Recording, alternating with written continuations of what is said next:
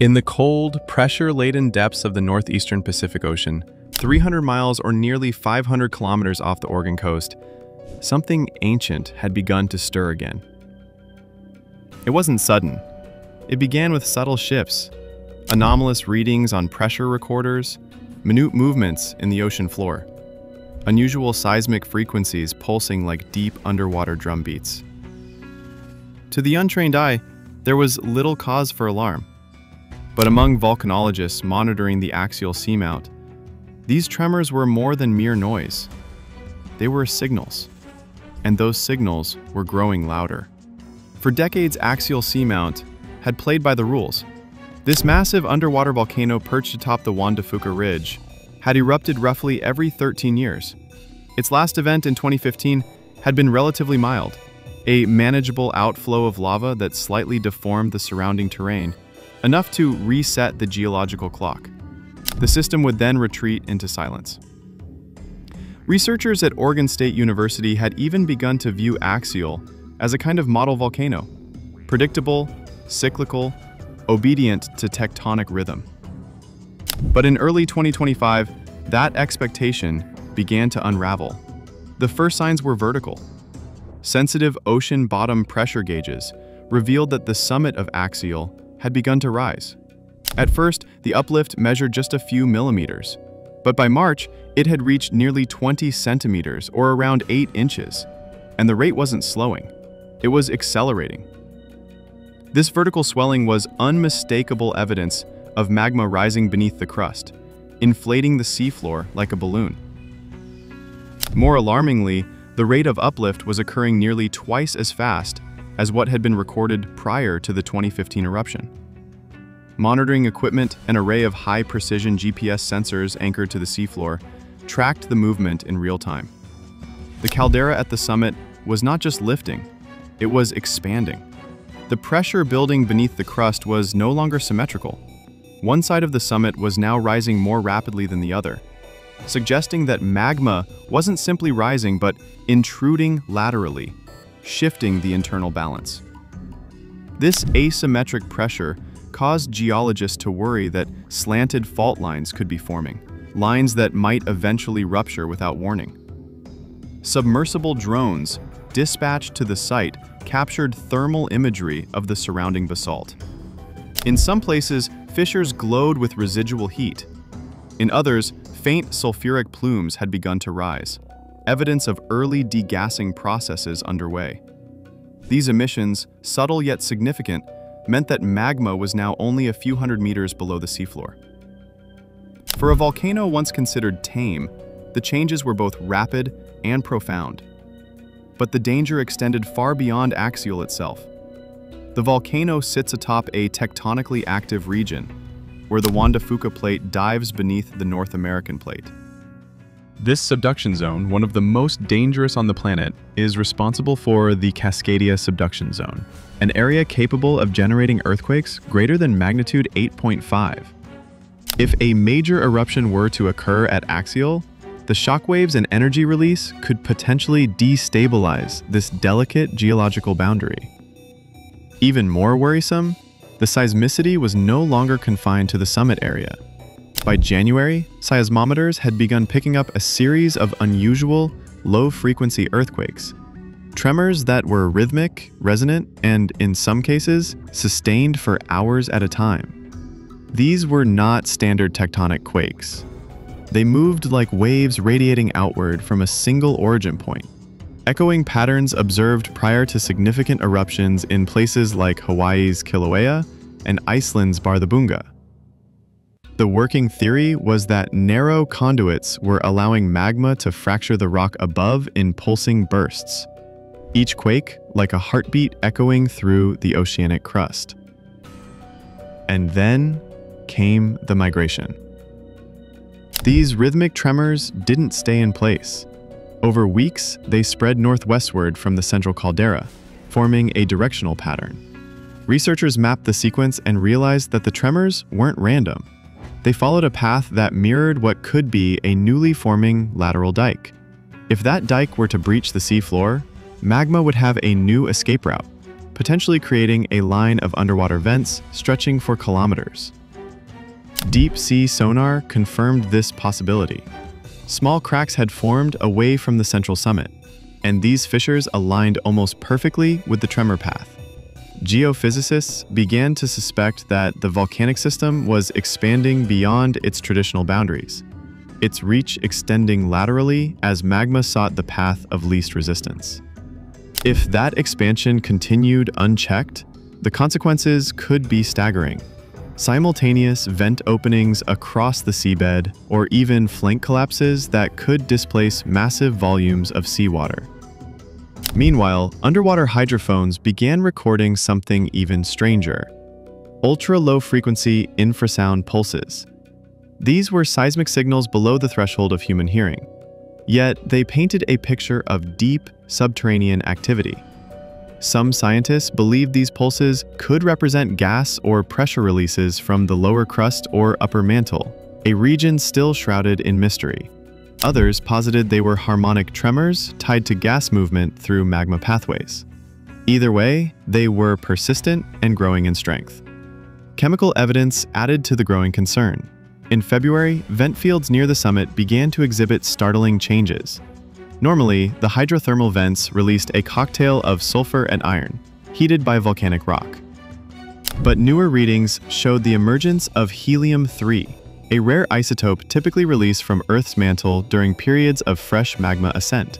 A spike in helium-3 was considered a strong indicator that new, unmixed magma from deep within the Earth was on the move. Autonomous submersibles returned with more data. Temperatures at several key vents had increased by over 30 to 40 degrees Celsius, an enormous shift in just a matter of months.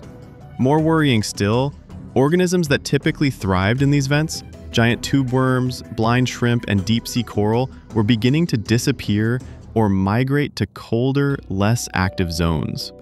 It was an exodus that had been seen before, preceding vent collapses or eruptions in other parts of the global mid-ocean ridge system. In certain vent zones, sensors detected a surge in arsenic and manganese signatures of magma-induced rock dissolution. These shifts indicated that the mixing zone between seawater and volcanic fluids was rising, which meant the magma chamber itself was pushing higher into the crust. That migration reduced the thickness of rock separating molten material from ocean water, an increasingly unstable barrier. And if that thin rock cap were breached, it would not be a gentle leak. The sudden contact between magma and seawater could cause a phreatomagmatic explosion, an underwater eruption of stunning violence and speed. The evidence of surface destabilization mounted. High-resolution imaging captured new fractures snaking out from the summit like cracks in glass. These weren't superficial. Some were meters wide and extended for kilometers, cutting through basalt and layers of pillow lava. Sub-bottom profiling revealed shallow gas pockets, methane and carbon dioxide, trapped beneath sediment layers adjacent to these cracks. If magma or a dike were to reach these volatile zones, the result could be a massive explosive discharge, amplified by steam and gas. In such cases, the ocean does not quench the eruption, it magnifies it. And this wasn't all theoretical. Infrared cameras mounted on remotely operated vehicles recorded shimmering thermoclines, temperature gradients in the water that pulsed in rhythm, as though responding to deep pressure waves. Scientists speculated that these pulses could be influenced by tidal forces, interacting with the magma chamber, or even from rhythmic gas cycling within the volcano's plumbing system. In either case, the evidence was clear. The volcano was not only rising, it was alive, dynamic, and possibly nearing a critical point. By late March 2025, researchers working off Oregon's coast found themselves facing a deepening mystery. The rate of change at Axial Seamount had surpassed anything observed in its recorded history. The seafloor was no longer just swelling, it was cracking, rupturing outward in long, jagged patterns. Sonar imaging from submersibles revealed fresh fissures extending radially from the caldera's core, many of them newly formed in the previous several weeks. Some of these fractures stretched for kilometers, slicing through dense volcanic rock like scars across a battlefield. What startled the scientists most wasn't the size, but the speed. These weren't geological features that formed over years or decades. They had emerged in mere days. The prevailing suspicion was that magma was forcing its way laterally, prying apart the seafloor with hydraulic intensity. This process, known as dike intrusion, had the potential to trigger a chain reaction if those fractures reached shallow gas pockets or breached weak points in the seafloor. The consequences could include sudden vent blowouts or explosive underwater eruptions. To better understand the pattern, researchers layered high-resolution sonar with LiDAR and seismic data, building a three-dimensional stress model of Axial's flanks. What emerged was a sobering image, stress lines radiating in a fan shape, with the highest concentration pointing toward the northwest flank. This flank, composed of relatively young lava flows, appeared structurally weaker than other sections. If it failed, the result could be a submarine landslide or mass-wasting event, potentially displacing enough seawater to generate localized tsunamis. Such underwater slides, though not as well known as terrestrial ones, had in the past produced deadly waves along coasts far from their source. Beneath these fractures, sub-bottom profiling identified methane gas layers trapped beneath sediment. These methane pockets, volatile and highly pressurized, posed an additional hazard. If disturbed by a rising dike or rupture, they could flash into explosive gas plumes. When combined with magma and seawater, the result could be what volcanologists call phreatomagmatic activity, a blend of fire, gas, and steam that produces shockwaves powerful enough to crack open the sea floor in violent bursts. Adding another layer of urgency were sharp changes in temperature gradients along the cracks themselves. Areas once geothermally quiet now glowed in thermal scans, some showing heat fluxes 3 to 4 times higher than average. In these same regions, marine biologists reported mass die-offs of benthic creatures. Deep-sea coral, brittle stars, and filter-feeding invertebrates had perished en masse. The suspected cause? Shifts in pH, salinity, or oxygen, likely the result of volcanic gases percolating through new cracks and poisoning the immediate ecosystem. To confirm this, autonomous chemical sensors were lowered into the most active zones. What they detected was unsettling, concentrations of hydrogen sulfide, arsenic, and other toxic elements far above baseline levels. These emissions indicated deep interactions between magma and seawater, where acidic, mineral-laden fluids boiled upward through permeable rock. This wasn't just surface chemistry, it was evidence of an evolving magmatic system, one growing increasingly unstable. But the most puzzling development came in April. Magnetometers stationed near the seamount began picking up anomalies, subtle fluctuations in the Earth's magnetic field. At first, researchers suspected noise from solar activity or equipment malfunction. But the pattern soon repeated, again and again, on a consistent 11-hour cycle. The rhythmic oscillations resembled a heartbeat, pulsing quietly beneath the waves. One theory suggested that superheated fluids circulating around the magma chamber, laden with iron and conductive minerals, were generating these brief magnetic shifts. As the fluids moved through the crust, rapid heating and pressure changes may have altered local magnetic fields in bursts, not unlike natural electromagnetic pulses. Another theory proposed that shifting lava tubes beneath the volcano were acting like magnetic conductors, twisting and bending the field lines as magma surged through them. To investigate, a team from Oregon State deployed squid sensors, superconducting quantum interference devices, aboard deep-sea drones. These instruments, capable of detecting changes in magnetic fields at the nanotesla level, offered unprecedented sensitivity. The data they returned was both fascinating and troubling.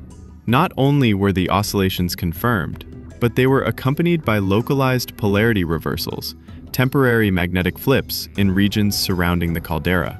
These flips coincided with helium spikes, rising vent temperatures, and gas emissions, strongly suggesting a tight coupling between magnetic behavior and active magma movement. As more data came in, a curious correlation emerged. Satellite-based magnetosphere sensors detected faint, synchronized signals rising into the ionosphere above Axial. If these readings were accurate, they implied that Axial Seamount might be emitting not only seismic and acoustic energy, but electromagnetic signals powerful enough to reach the edge of space. This strange discovery raised entirely new questions about the interaction between deep Earth processes and Earth's magnetic environment. Though speculative, some scientists pondered whether such signals could influence deep-sea animal behavior. Migratory species that rely on geomagnetic navigation might be affected, as could bioluminescent organisms sensitive to electric or magnetic changes. While such effects remained unproven, the prospect highlighted how little was still understood about the full reach of submarine volcanic systems. To most, these developments were fascinating anomalies, but to those tasked with hazard assessment, the growing list of symptoms pointed to a volcano nearing critical pressure. The system was no longer simply rising or warming. It was changing form, emitting new types of energy, and triggering cascading effects in the surrounding geology, chemistry, and biology. Axial seamount had become dynamic, communicative, and increasingly unpredictable. Its once orderly behavior had given way to complexity, and its familiar cycles were breaking down. With each passing day, the warning signs grew harder to ignore. By mid-2025, what had begun as a slow, steady awakening beneath the ocean floor had grown into a complex and potentially volatile transformation. Axial seamount was no longer behaving like the patient, predictable giant of years past. It had become something else entirely. A system under pressure, flexing its subterranean muscles, showing signs not only of imminent eruption, but of broader instability capable of affecting the Pacific Northwest far beyond the seafloor. Researchers across disciplines, geophysicists, chemists, marine biologists, and data analysts converged on the conclusion that this volcano was no longer a solitary hazard. It was a key node in a sprawling, interconnected network of tectonic stress, hydrothermal activity, and deep mantle energy. From tremors and rising magma to gas emissions, electromagnetic pulses, and ecosystem disturbances, all the indicators pointed toward an inevitable release. And yet, if you found this story of deep-sea mystery and geological awakening compelling, consider sharing it with others who care about the hidden forces shaping our world. Like this post, subscribe for more real science stories, and leave a comment below. What do you think is really happening beneath the Pacific Ocean? Because down there, in the dark, something ancient is stirring. And this time, it may not go back to sleep.